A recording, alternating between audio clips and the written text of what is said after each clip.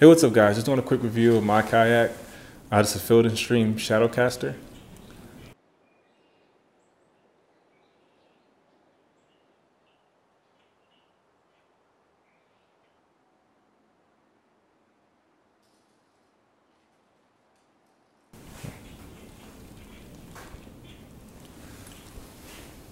Now, I know there's a good amount of videos already out there on it, so I'm not going to give you guys too detailed of a video. I'm just going to show you what I did to my kayak, a few little modifications. All right, down here in the hatch, I got my wheels ready for transport. I can take those out, take them with me anywhere I go. I have a battery box in here for my fish finder. That's waterproof and it's Velcro down so it doesn't slide around and move. I ended up putting this on just to have something to tie off to if I were to be at a dock or something like that. This hasn't affected me at all, having this out like this. It seals very tight. It's a good seal all the way around. So I have my wires coming out right here through a small hole. I'm going to end up putting some marine glue right here. This right here is just the cord going out to my transducer. I'm probably going to end up changing that up and bringing that cord through this middle section right here. It's the Scotty transducer mount, Garmin Striker 4.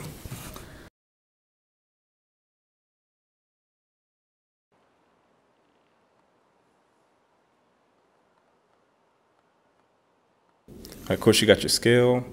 This box is for my, phone, wallet, keys, grips. Of course, you got to have your needle nose, and of course, some clippers, nail clippers for cutting fishing line. Like I said, I'm not doing a super detailed review of this kayak.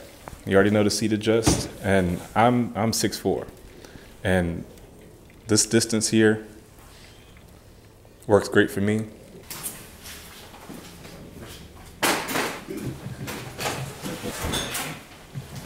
Thing got plenty of space. I'm 6'4", 230. Plenty of space for me. Very, very stable.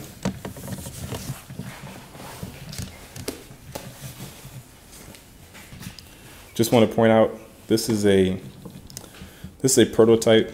I'm just doing a test run of this. This is for a front-facing GoPro coming straight out of scupper hole, and I'll make a whole video on how to create that.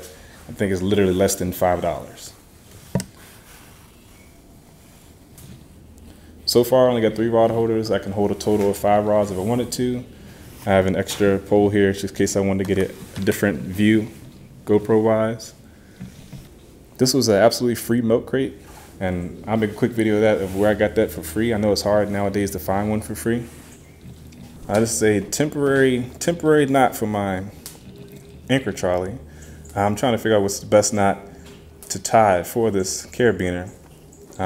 Anchors is nothing but a 3-pound anchor right there. But if you guys leave in the comment section below what's the best knot. I think this side I did a quick slip knot, and this side was a polymer. I guess I'm just trying different stuff out. Leave in the comment section below what you're going to do for your anchor trolley knot to hold your carabiner on, or that O-ring. And that's about it. Very simple. Very functional.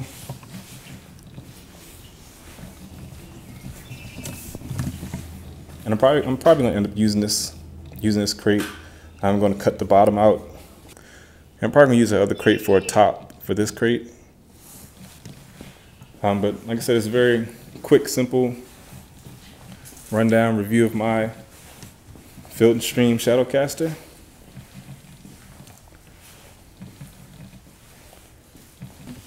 Thank you guys for watching. I appreciate the support. Like I said, I'll leave a link in the description for anything that I bought online. You guys go ahead, like, subscribe, and I'll see you guys out on the water.